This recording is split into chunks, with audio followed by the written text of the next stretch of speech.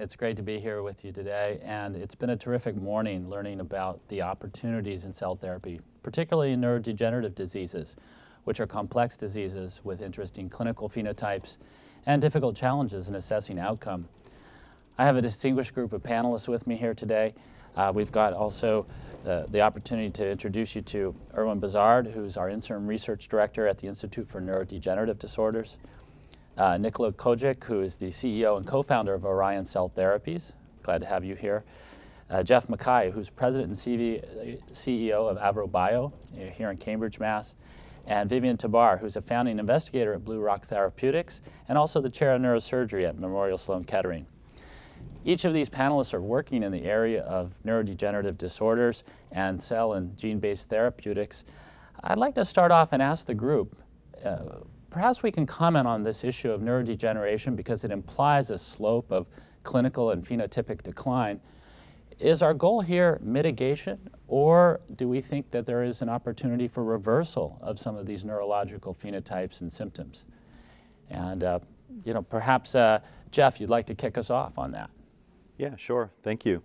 So, of course, the prime goal of gene therapy, which is what my company is focused on, is to prevent symptoms from developing in the first place. We do hold out hope that if there's not gross neurodegeneration, there may even be certain settings where there's a potential for reversal. But the main goal is to prevent the effects from manifesting in the first place. And I would say that there is clinical proof of concept for this hope already established. And one of the indications that we'd like to point to is metachromatic leukodystrophy from Orchard, where there already is EMA European approval for an ex vivo lentigene therapy targeting these toddlers that do experience really rapid neurodegeneration. And the clinical effect is not only profound, but really durable. And now the effect has been documented after a single infusion to go out 10 plus years, where we're really able to see a stabilization, a prevention of symptoms to manifest.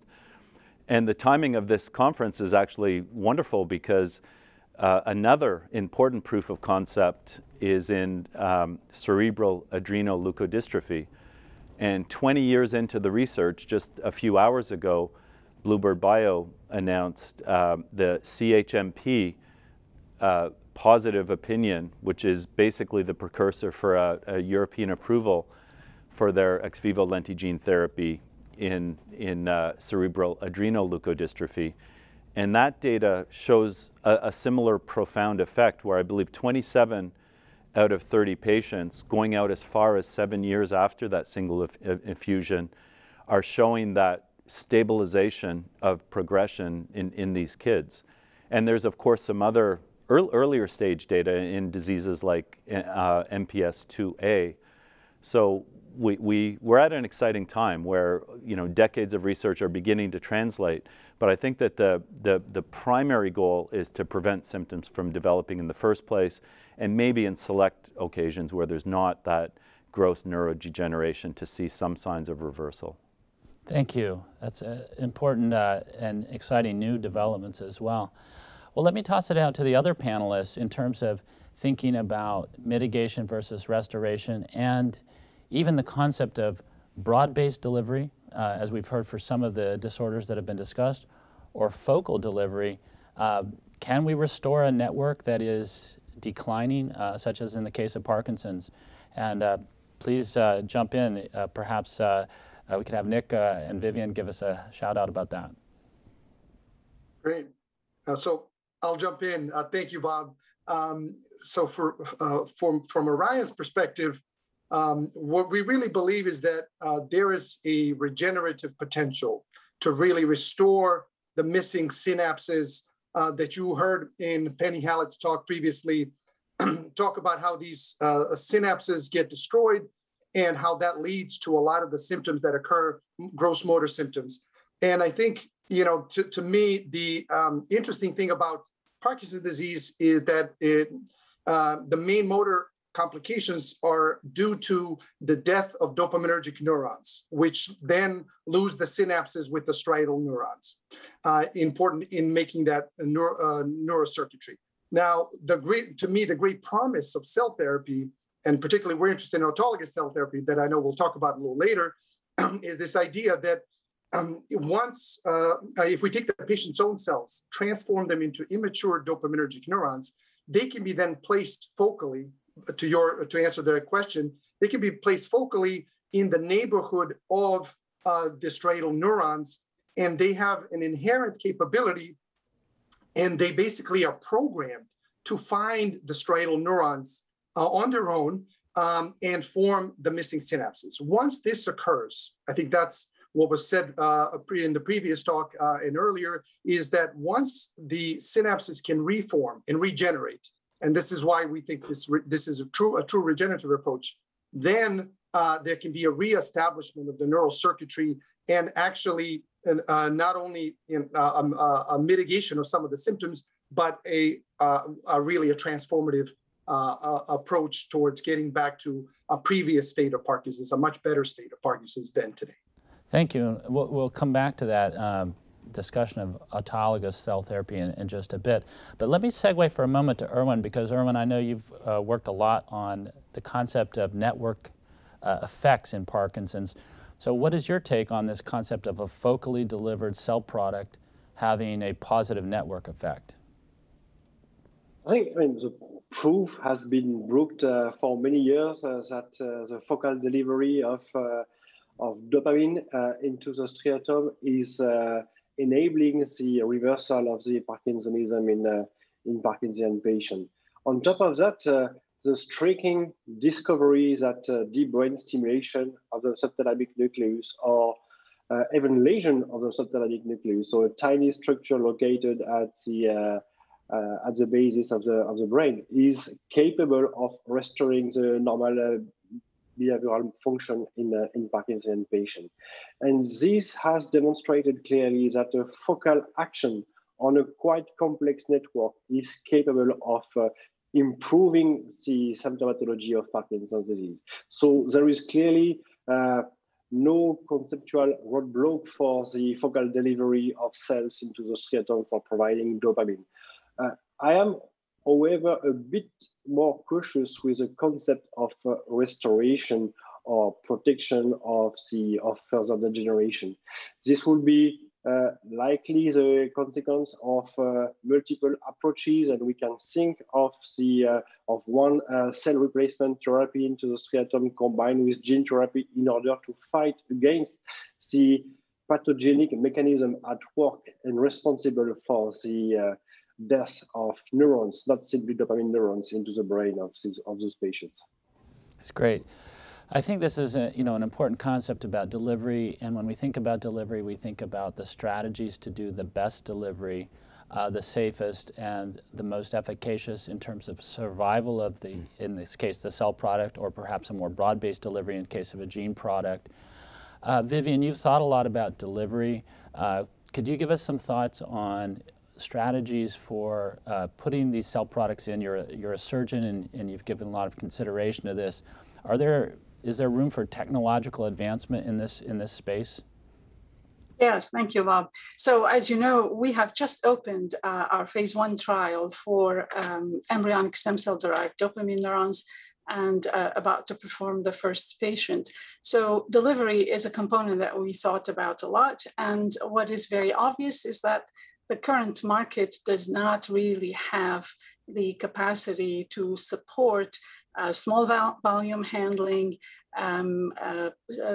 automated cell preparation, problems with loading cells, and ascertainment of dose delivery became really a significant challenge, so that our product is an IND for both drug and device, because we had to alter existing devices, taking into consideration the need to have compatibility with surgical navigation systems. So as some of you may know, neurosurgeons really depend on advanced technology to visualize the target in the brain and confirm that they have reached the target for whatever purpose, in this case, delivery of cells in the putamen. Delivery in multiple deposits is necessary to innervate the entire putamen and avoid hotspots. So I feel that there is room for further technological developments, because that is not something you want your trial to fail due to delivery issues. Congratulations on the opening of your trial and the approvals associated with that. We know that the regulatory process can be challenging, and we'll come back to that in just a moment. But while we're on the topic of the trial that you've opened, and also considering some of the work that Nick has talked about in terms of autologous therapy, could the two of you briefly highlight for us in the audience the strategic implications of an allogeneic approach versus an autologous approach? And maybe back to you, Vivian, for highlighting on the allogeneic approach. Yeah, so our cells are allogeneic, and I think the advantages have mostly to do with cost and efficiency. So we developed a cryopreserved off-the-shelf product, so conceivably we can ship vials anywhere that will have to be thawed locally and injected. Since you have the capacity of scaling up and making a very large batch, we also have the confidence that this batch has been extensively tested in animals. So the very same batch you're taking to the clinic would have undergone testing in hundreds of animals, making it basically a lot more practical and cost efficient. Of course, we have to immune suppress the patient for a period of time to avoid potential graft rejection. In our case, we're doing it with rather mild immune suppression for about a year. I would argue that the allogeneic approach would offer some safety advantage due to the issue of more extensive testing. I would also imagine that once you bring it up to large scale, you may face issues in the ability to robustly differentiate lines from different backgrounds into dopaminergic neurons. And of course, the pathophysiology of sporadic PD remains not fully clear. So you have to wonder about the genetic background of the IPS line that you derive from the Parkinsonian patient, and therefore its suitability to differentiate into a dopamine neuron. But the autologous approach also has its advantages, and I'm sure Nick will comment on that. Thank you, Nick. Go ahead. Thank you. Absolutely. Well, I think Dr. Tabar laid out very nicely, the advantages of the allo approach, and I think both are the wave of the future. So I want to point out what we think are the strengths with the autologous approach, which for me really represents a true personalized regenerative medicine approach, really, because it doesn't get any more personal than taking the patient's own cells. In our case, we want to do a blood cell, transform that into the cell product, the dopaminergic neuron. And, our really passion for the autologous approach is we really feel that will have the best outcome in patients, right? Because taking the patient's own cells, putting it back in, to me is the most natural, let's call it physiological approach in my mind. Now, there's also, as I mentioned in the previous talk, it was also mentioned that data on the primates, and there was a recent study that just came out that compared these two approaches, really showed that the autologous approach seemed to be much more efficacious in these primate models. And now the big question really, to me, becomes about the manufacturing side. And I also, before I just mentioned that, I also wanted to mention this idea of not immunosuppressing patients could be important in an elderly population, as is the Parkinson case. It really, I think that's a big potentially plus for a solid subgroup of patients, not all, but a subgroup. Now, in terms of the cost in manufacturing, which was rightfully pointed out, that's the big question mark. In our approach, we've been thinking about this a lot, and really, even with the technologies of today that are working on these smaller modular systems, even the technologies of today, we feel like by the time this comes to market in the coming years, this technology is going to keep improving and thus will be absolutely scalable and really give the allo approach a run for their money in terms of cost, and I think, and scalability. Plus, I just want to point out the advantages of a modular approach really allow for constant improvements to be done in real time. They require much less upfront costs, instead of building a big factory, for example. And the issues with having a big factory, which is, standard approach, which is definitely one approach, is if we just recall, Genzyme, for example, was a behemoth here that was brought down by contamination issues in their factory, really, and that had to be sold to Sanofi. And more recently, Emergent, also with this COVID, Johnson & Johnson mess up that they did, really highlights that even in big systems, there are real risks involved. And I think we avoid that with a modular, nimble approach that can be integrated very easily and scaled up. Let's transition for a moment and back to Nick and Geoff. We've talked about two different phases of disease. One, a neurodegenerative disease of the elderly, where regulatory bodies often might say, let's focus on a more advanced patient. But let's ask you, Geoff, should we make the case for earlier intervention in disease and even approval for some treatments of patients at earlier phases? How much data do we need in the more advanced patients before we bring it a little bit earlier? And then also maybe have Erwin follow with, are there advantages, again, from the network restoration of thinking about earlier intervention? So Geoff. Yeah, our experience is that it really is disease dependent, because we're, for example, targeting 6 different lysosomal disorders, and some of these are more or less serious than others. Some of them manifest later in age and have a more aggressive slope. So if we think of really serious diseases like Gaucher disease type 3 or early onset Pompe disease or Hunter disease, the goal is to treat early, treat fast, treat young, as young as possible, because if you don't, these kids have no hope. I think that regulators are quite aligned with that because there really are no other alternatives. In some of our diseases like Fabry disease or Gaucher disease type 1, there's a more conservative regulatory approach where you would start with adults where unfortunately the disease has manifested for several years, and only once you've shown that the therapy can be safe, efficacious, well tolerated in that population can you migrate down to earlier treatment. So we take our guidance from regulators. I mean, I think the whole vision of gene therapy is to treat before damage occurs and hopefully just redefine the entire course of the disease with the hope of negating it altogether. But the path to get there is really dictated by how the disease manifests and how regulators want you to proceed in clinical development. Erwin, follow-on thoughts on that? I think the big question is, I think that everyone will agree that the earlier we treat patients, the better it is. But here there is a gap between what is allowed or what is paid by the different healthcare systems and what is scientifically conceivable. And scientifically speaking, there is no conceptual barrier for treating as early as possible the patient. There are many examples into which we know that the misplasticity that will inevitably result from the ongoing neurodegenerative process will be less dramatic if we graft or administer gene therapies as early as possible. Thank you.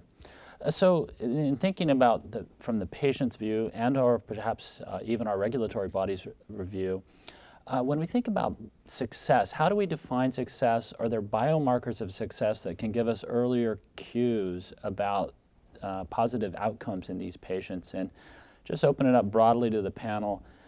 Tell us about the key biomarkers of success that you're focused on.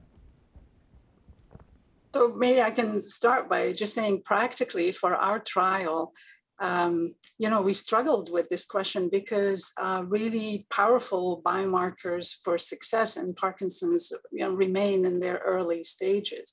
So other than plain imaging and say fluorodopa PET imaging, and maybe consideration of imaging, PET imaging for inflammatory markers, we have relatively little to go by other than traditional patient examinations with all that entails and monitoring of medications, etc.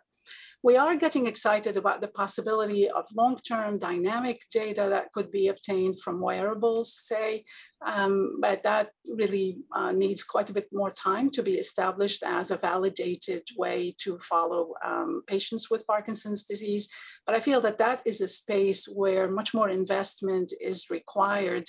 We're promising a single time therapy, be it cell or combination of cell and gene therapy, with some risk that today remains unknown until we've had more patients grafted with autologous or allogeneic dopamine neurons. And yet we have very little to answer to the patient when they ask, what should I be expecting, except sort of general comments. I think there's the question of graft survival, that we should be able to develop technologies to confirm persistence and survival of cells. And then we should be able to develop technologies to better interrogate the physiology of the circuitry that we're hoping to restore. But I feel that this is a field that's ripe for more assertive innovation. Thank you. Enabling technologies in terms of fine capture of patients, in the case of perhaps Parkinson's, movements during the day through devices or wearable devices, I think, are coming along as well, and that might give some insight into the clinical perspectives. Geoff, you have a unique situation where you're delivering a broad-based gene product systemically. What about biomarkers for you? What can we look for besides the clinical outcome? I think one of the major benefits of gene therapy is that you don't need to target a single hypothesis. For example, in Alzheimer's, it might be amyloid antibodies. Whereas the beauty of gene therapy is that you simply need to know what is the abnormal gene and where does it need to go.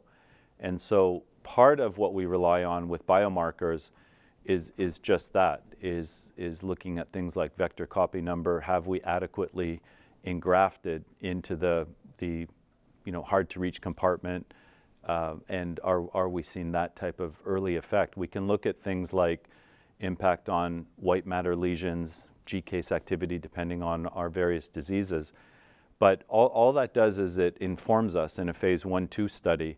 We understand that for eventual registration, what we'll need to look at is something more than these biomarkers. And of course, the challenge is that FDA is perfectly willing to approve based on a biomarker as a registrational primary endpoint, but only if you've correlated it with eventual functional benefit, long-term functional benefit.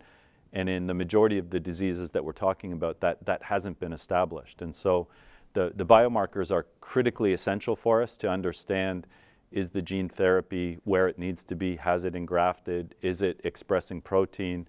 Are we seeing some of the early effects? But all that does is it helps us design longer-term trials.